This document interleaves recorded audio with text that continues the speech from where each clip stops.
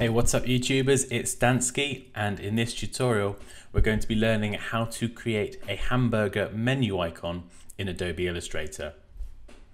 Now, you may have seen this on websites and apps. It's all over the place now, and it is a very commonly recognizable symbol to indicate to someone that if you click this or tap this, that you will see a menu. There will be a list of items that you can choose from. And this is widely recognizable due largely to companies like Facebook, Google, YouTube, apps. It's just become the standard way now of showing that there will be a menu if you click or tap on that symbol. So with that said, we're going to create the hamburger menu item now in Illustrator, and we're not going to stray too far from the symbol because it is so widely recognizable, but we are going to explore a couple of slight variations just so we're not using the same menu icon exactly the same time and time again. So we're going to start by selecting our rectangle tool, and we're just going to left click and drag something like this. And we're going to swap the fill and the stroke, so we just want to create a solid black rectangle for now. And then what we're going to do is left click and hold Shift to drag directly downwards, and hold Alt. You'll see if I hold Alt, it will bring up this secondary arrow here. That indicates that I'm going to create a copy. And what I want to do now is let go. And then without pressing anything else, press Command D on the Mac or Control D on the PC, and it will replicate our last action in Illustrator. So now we've got our 3 lines all equally spaced apart. You can do 4 if you like. I have seen this done on some apps and sites before, but typically it's 3. And you can adjust the spacing between these. So if I just pull this bottom one down, I can now select these other 3, go up to the alignment options, and then click vertical distribute center, and it will automatically space them out. So there we go. That's a very basic menu icon. You'll see this quite commonly. What about if I want to round off the corners? If I don't want this kind of hard-edged aesthetic? Well, we can actually do this another way. We can use the line tool. And this is quite good because it gives you flexibility to adjust the width later on if you wish. So we've got the line tool. I'm just going to left click and drag, holding Shift to create a perfectly horizontal line. And I'm going to set a stroke color for this, not the fill color, because this is just an outline. And then I'm just going to go to my stroke palette and just bump up the weight to make that a bit thicker.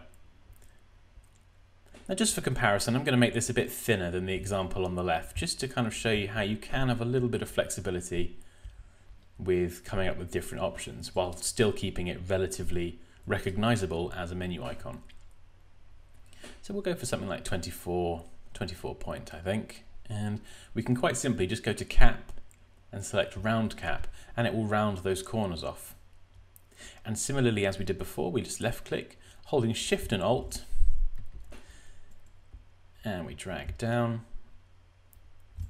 and then press Command D on the Mac, Control D on PC to repeat that last action. And there we go. We've got our rounded corner menu icon, and like I said before, we can select that and we can adjust the width as we need to, but let's keep that one a bit thinner just so there's something to compare to. Okay, the last one we're going to do, we can literally copy this first one we did. So if we just select everything and holding again Shift and Alt, we'll copy this whole composition over to the right. And for this, what I'm going to do is just add, I think I'm going to make the height of each bar slightly less, so I've just selected everything and we're just going to drag upwards. That's the only downside to using fills rather than strokes, is that it's not as easy to adjust the width, but that being said, it is still relatively quick to change. So I'm just going to select this bottom one now, and holding Alt and Shift, just create a copy just to get that one there. And now, as we did before, we just want to space those evenly. So we'll select everything and go up here at the top, or you can find it in the Align palette. If you can't see the Align palette, just go up to Window, down to Align, and then select this here, and it will pop up. And the one you want is Distribute Vertical Center, so that's this shape here.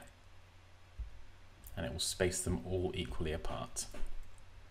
And now I'm going to select the direct selection tool, and I'm just going to select these 2 anchor points on the right, and using the arrow keys I'm just going to tap in, or you can hold shift and use the arrow keys to move the anchor points in a bigger increment, and just do something like this.